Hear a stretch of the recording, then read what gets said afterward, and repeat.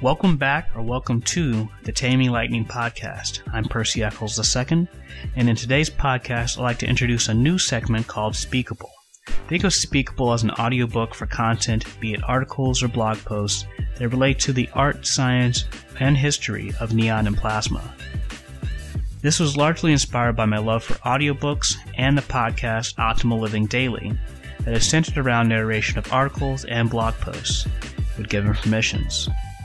So I thought I'd give it a shot to help fill the gaps between the interviews and discussions that are being scheduled to be able to give new life to content that I bring to you.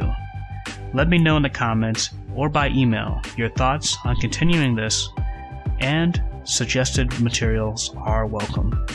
The intro is Boost by Joachim Karud.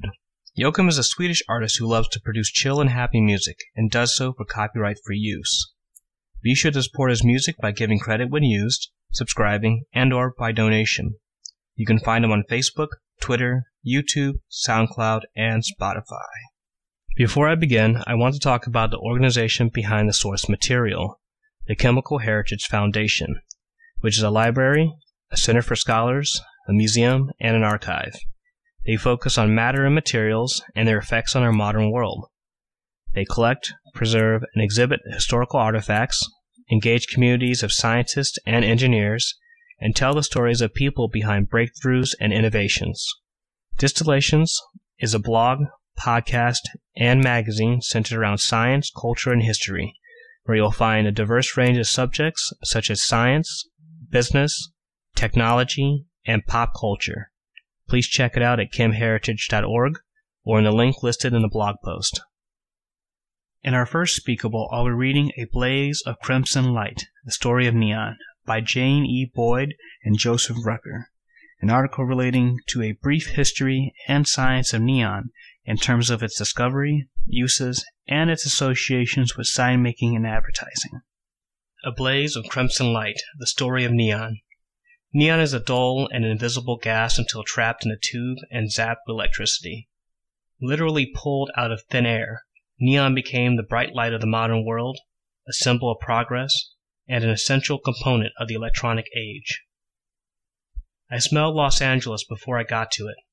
It smelled stale and old, like a living room that had been closed too long. But the colored lights fooled you. The lights were wonderful. There ought to be a monument to the man who invented neon lights. 15 stories high, solid marble. There's a boy who really made something out of nothing. Raymond Chandler, The Little Sister, 1949. Philip Marlowe, the hard-boiled hero of Raymond Chandler's detective novels, was right about neon. The inventors of the lights that set the night sky aglow in 1,000 cities literally had made something out of nothing. The colorful words and pictures came from the air itself, mysterious gases extracted from the atmosphere, trapped in glass tubes and zapped with electric current to create a luminous reaction. During the 20th century, lights fueled by neon and its fellow noble gases were icons of commerce and entertainment, illuminating the modern age. Some early computers and calculators even used small neon tubes for circuits and displays. Today, many of the large, elaborate neon signs have sputtered out, replaced by newer or cheaper technologies, but these gas-filled tubes still shine on a smaller scale, treasured for their unique light. Aristocrats of the Air.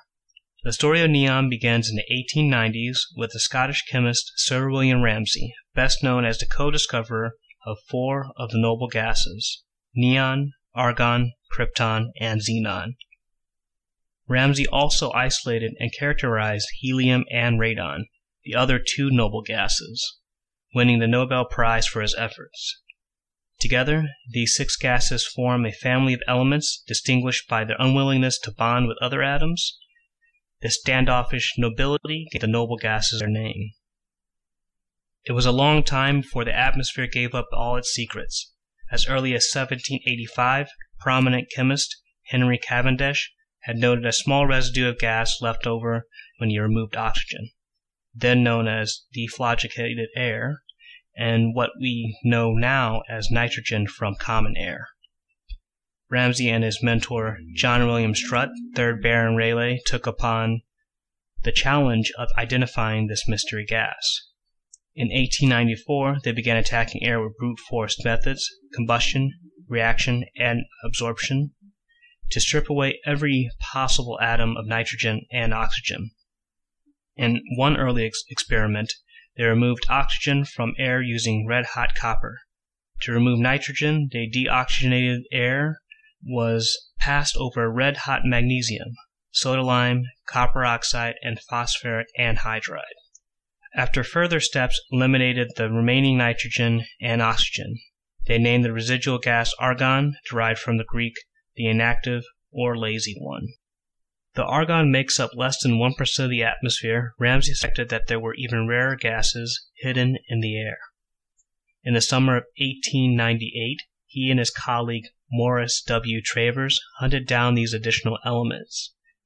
Starting with purified argon liquefied at low temperatures, they slowly added heat to isolate the gases that boiled at temperatures both above and below argon's boiling point. In this way, they discovered neon, krypton, and xenon, Greek for the new one, the hidden one, and the stranger. Though these rare gases are invisible to the naked eye, each one glows with a distinctive brilliant color when sealed in a glass tube and energized with high voltage. These gas discharge tubes, named for the electrical discharge that make them light up, would become the basis for neon lamps.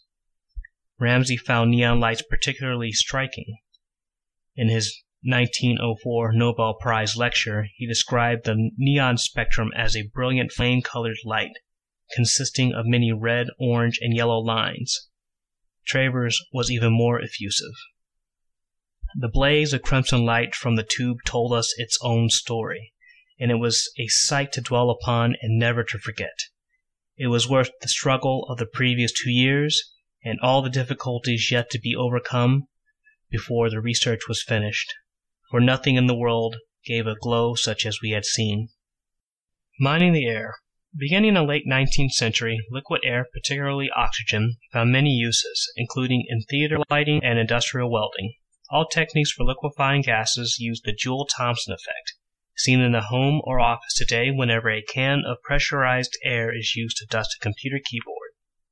As the air expands to the nozzle, the temperature drops and condensation forms on the can. The first practical methods to liquefy air on a large scale appeared while Ramsay was working in isolating his gases, and he made sure to thank William Hampson, one of the men responsible, in his Nobel Prize lecture. Like Hampson in England, Carl von Linde in Germany, and others, the Parisian electrical engineer and inventor George Claude applied the Joule-Thomson effect to liquefying air, scaling up the process to produce huge quantities, up to 10,000 cubic meters per day. With his former schoolmate and colleague Paul Delorme, he formed a company in 1902 named simply L'Air Liquide that expanded rapidly to become an international corporation. While selling liquid oxygen for industrial purposes, Claude carried out scientific research. At first, he had hoped to discover additional noble gases by analyzing large volumes of liquefied air, but he was forced to admit that, after Ramsay, there was nothing more to be done. His next project combined the leftover neon from his liquefaction of air with his dislike of the overwhelming brightness of electrical lighting at the time. Lines of light. Claude was not the first to look to gas tubes for light. Spurred by the commercial success of Thomas Edison's incandescent light bulbs, inventors attempted to transform gas discharge tubes into practical lighting systems. In the late 1890s, Daniel McFarland Moore, a former Edison employee, filled 10-foot glass tubes with nitrogen or carbon dioxide under low pressure, adding electrodes at both ends. These Moore lamps, which glowed a bright white when electrified, were more efficient than carbon filament incandescent lamps then in use. Though the lamps were used as general lighting in some stores and workplaces, they were expensive to install. A glass plumber had to connect the tubes on site. They required high voltage electricity and tended to leak. After 1910, when improved incandescent lamps with tungsten filaments displaced Moore's tubes, his company went under. Claude soon found that adapting Moore's concept to neon involved more than just switching gases. His tubes gave a magnificent glow, but impurities set free from the hot electrodes quickly dimmed the brightness. A carbon filter solved that problem, but not the issue of metallic buildup around the electrodes, which made the tubes flicker out too soon. Claude installed larger electrodes that stayed cooler. The resulting tubes burned brightly and steadily, with 20-foot tubes lasting as long as 1,200 hours. Successful at last, Claude filed his first patent for neon lighting in 1910. That December, he demonstrated his invention at the Salon de l'Automobile, the Paris Motor Show. Inside the exhibition building, thousands of incandescent bulbs, studded light fixtures, and manufacturer signs glinted off the shiny metal of the cars below. Outside, two 40-foot neon tubes glowed a vivid orange-red on the building's colonnade. Modern technology of all sorts was on display. The newest cars and the newest lighting made possible by electrical network then spreading rapidly throughout Paris. Claude admitted that the red neon was not ideal for general lighting, but insisted there were some situations in which neon would prove superior, such as for illuminating monuments and in advertising, where the more dazzling and attractive a light, the more suitable it is. This last use turned out to be the most popular. In 1912, Claude installed the first ever neon advertising sign in a Parisian barbershop on the Boulevard Montmartre. A large rooftop sign for the Italian vermouth maker Cenzano soon followed, along with illumination for the entrance of the Paris Opera. Making the most of his new invention, Claude formed another company, Claude Neon, to sell franchises for neon signage. Despite a high price tag, a whopping $100,000 plus royalties, dozens of franchises opened up around the world, especially in the major American cities. Neon was on its way to becoming a household name. Though the earliest neon signs were relatively simple, the range of colors and animation would come later. Business owners competed with each other to trace their signatures on buildings and rooftops. Claude's signage monopoly lasted through the 1920s, eventually crumbling as his patents expired and former employees leaked his trade secrets. A new sign language. The first neon signs in the United States did not appear in New York or Las Vegas, which had a population of just a few thousand people in the early 1920s, but in the boomtown of Los Angeles. Entrepreneur Earl C. Anthony was a pioneer in several modern businesses, notably radio, automobiles, and gas stations. In 1915, he founded the first California dealership for Packard Motor Car Company, a luxury brand, and remained a sole Packard distributor in the state through the 1950s. Anthony saw Claude's neon signs on a visit to Paris, and in 1923 commissioned a stylish promotion for his downtown showroom. 2 signs, each with Packard in an elegant script, traced in orange neon tubing with a clear blue border, most likely produced by adding mercury to the neon. The signs cost $1,250, about half of the price of a 1923 5-passenger Packard single 6 touring car, but Anthony's investment paid off. The signs were a sensation, reportedly causing traffic jams as people stopped to marvel at their intense glow. From that point on, neon was unstoppable. It truly was the new one, a symbol of modern industry, commerce, and progress in a world still recovering from the traumas of World War I and the effects of the Great Depression. In New York and London, in Denver and Shanghai, along the main streets of the world, dust brings forth 1 million vivid electric signs that make the night alive. There is a new sign language, written in glass, proclaimed a 1937 advertisement for Corning Glass Works, which supplied tubes for neon signs. Claude's use of neon in the Paris Motor Show was perhaps prophetic, since neon soon became an integral part of the automobile culture, particularly in the United States. As the American interstate highway system developed, neon signs across the country promoted businesses that catered to motorists. Gas stations, diners, motels, and roadside attractions. And in New York, Los Angeles, and especially Las Vegas became famous for the countless neon signs that entice people with visions of nighttime pleasures, both accepted and forbidden. going to the movies or the theater, dining in the restaurants, dancing, drinking, gambling, and sex. Many people learn how to make neon signs by working with established sign makers, but a few trade schools, notably the Igani Neon Glassblowing School in New York City, also taught the painstaking technique. Working from a design traced on asbestos sheet, the sign maker heated a glass tube over a burner or in a torch to create bends and curves, blowing frequently through the hot tube to keep it from collapsing. Further steps included attaching electrodes to the tube, evacuating the air inside, and bombarding the interior with high voltage to clean the glass. After small amounts of gases were pumped in, usually a neon-argon mixture, sometimes with a little mercury, and the tube was sealed. It was aged with electrical current to remove impurities from the gas and to ensure a steady luminosity. The completed tubes were then mounted on a metal supporting plate, which was often coated in enamel for durability and to enhance the light from the tubes. Once the electrical apparatus was added, the sign was complete. Adjusting the gas mixtures and tinting or coating the tubes allowed for more than 40 different color combinations. Even with the limitations imposed by its fragile and difficult medium, many forms and shapes were possible. Block letters, flowing cursive script, combinations of line and geometric designs, and pictures of all sorts, from the humble shoe or fish in the shop window to the elaborate and large-scale moving signs aptly called spectaculars, animated by complex timing devices that turn tubes on and off in succession. These signs dazzled onlookers with outlines of speeding trains, gigantic dancing showgirls, or drinks pouring into immense glasses. Spectaculars were masterpieces of art and technology, requiring hundreds of feet of tubing and miles of electrical wiring. Counting on neon. Neon didn't just glow in signs. At the dawn of the computer age in the 1950s and 1960s, neon tubes were key components of some digital circuits. This unusual application was possible because of the way electricity functions in neon tubes. Electrons flow through the tube only when it is lit. The voltage needed to light a neon tube is higher than that needed to keep it on.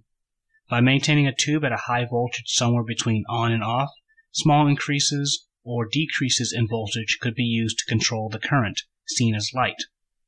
Precise regulation of flow of current allowed the tube to be used as a binary switch to control digital circuits. These neon switches could be linked up to create circuits needed for a range of applications, from the simple arithmetic of accounting to the measurement of events that occur faster than humans can count, such as in radioactive decay. Glow lamps filled with Airco neon help computers think faster, a 1961 magazine advertisement explained. Without the neon glow lamp, the dazzling speed, compactness, and economy of an electronic computer would not be possible, and many of the spectacular advances that are now being made in business and defense technologies would be slowed down considerably. Neon tubes had another advantage for computers and technical equipment. Since they ran cooler and more efficiently than incandescent bulbs, they could be used as indicator lights and displays. Common types of neon display was a Nixie tube, short for Numeric Indicator Experimental Number 1, introduced in 1955. This small neon bulb had wires shaped like numerals, letters, and other symbols, one in front of the other, that lit up when the current was turned on. Neon's biggest electronic triumph may have been the world's first electronic desktop calculators, the Anita MK7 and MK8, invented by Norbert Kitz of Bell Punch Company in England. The Anita machines, whose name was an acronym for a new inspiration to arithmetic or accounting, had a Nixie tube-like display. An advertisement highlighted this feature. Answers are recorded in large lit-up figures, which defy you to misread them. Inside Anita's, neon-filled switching tubes drove calculating logic. Introduced in 1961 and 62, at the cost of £355 sterling, about $1,000 at the time, or $7,500 today, Anita sold at the rate of $10,000 per year to such businesses as banks, accounting firms, and department stores. With a footprint about 1 by 1.5 feet, that's 31 centimeters by 46 centimeters, and a weight over 30 pounds, that's 14 kilograms each. Anita calculators were large by modern standards. They were, however, quieter and faster than early mechanical calculators, and much smaller and cheaper than huge and hugely expensive computers of the day, as 1965 article explained. The tubes are the accountant's dream. A typical modern tube has a life expectancy several thousand times better than a conventional thermionic vacuum tube. Although they employ voltages of the same order, they are much cheaper than either semiconductor devices or vacuum tubes. They do not require costly materials with high degree of purity in their manufacture, nor do they need transformers or cooling systems to operate. By the 1970s, neon tubes in computers were largely obsolete. Transistors became a preferred electronic switching element, and light-emitting diodes, LEDs, began to replace Nixie tubes in displays. Neon, however, still glows brightly in the do-it-yourself electronics. Today, avid hobbyists seek out vintage Nixie tubes for hand-built clocks and occasional eye-catching wristwatches, and some even created retro-style neon circuits. Neon old and new. Neon's supreme reign in signage was also relatively brief. Nighttime blackouts during World War II darkened neon signs around the United States, and many large ones were never relit. Cheaper, low-maintenance signs made possible by new kinds of plastics and fluorescent tubes replaced them. Defunct neon signs considered eyesores in many municipalities were scrapped, though dedicated collectors and preservationists fought to preserve and restore these pieces of genuine Americana. Nowadays, most neon signs are small and simple, such as open signs for stores or beers advertisements for bars. The late 1970s, however, saw small beginnings of a small-scale neon revival that is still ongoing. Attracted by neon's unique look and retro appeal, sign makers bent tubes for signs in old and new styles, passing on their skills to a new generation. Architects use neon to accent buildings inside and out, and artists push the medium in new directions, drawing with light to create unique abstract sculptures. Even if giant television screens and lighted billboards have replaced the extravagant neon spectaculars of old in New York City's Times Square and elsewhere, neon still illuminates the night in cities and towns worldwide, from Las Vegas to Tokyo and beyond. And what are the first neon signs in the United States?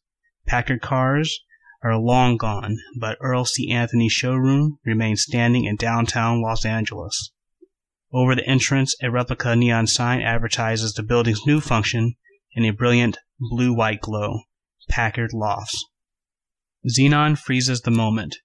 All the noble gases produce striking illumination, but xenon played an important role in the development of high-speed or flash photography, improving on the chemical flashes and electric spark of photography's early days. Xenon-filled tubes produce brief, intense bursts of light that can freeze motion on film. Harold Egerton, a professor of electrical engineering at the Massachusetts Institute of Technology, originated high-speed photography using many kinds of flash technology, including strobe lamps. One of the most iconic images shows a crown-shaped milk droplet captured in mid-splash. His first flash lamps used mercury or argon, but Egerton switched to xenon in the 1940s. Xenon flash tubes were an excellent choice, particularly for the color photography. Unlike neon's blazing red or argon's purple, xenon's glow as a discharged tube is similar to sunlight, enabling photographers to better capture natural color indoors. The original xenon flash tubes and associated electronic developed in the 1940s were too cumbersome for anyone but professional photographers to use. But in the 1970s, however, miniaturized xenon flash tubes were small enough to become standard feature on regular cameras. While light-emitting diodes, LEDs, are now often used as flashes in cell phone cameras and other digital cameras, many cameras, particularly high-speed ones, still take advantage of the intensity and natural color of xenon light. So next time someone takes your picture with a flash, think of xenon and smile. The outro is Re-Entry by Lapse. Lapse is a Chicago-based artist whose music can only be described as a remedy for time consisting of motion and sound. If you give his music a listen, you'll understand what exactly that means. You could check out his music on Facebook, SoundCloud, YouTube, and Bandcamp. Thank you for listening to the Taming Lightning podcast. I hope you enjoyed the first segment of Speakable. If you find something interesting that you would like to have narrated, please send me an email or Facebook message at Taming Lightning.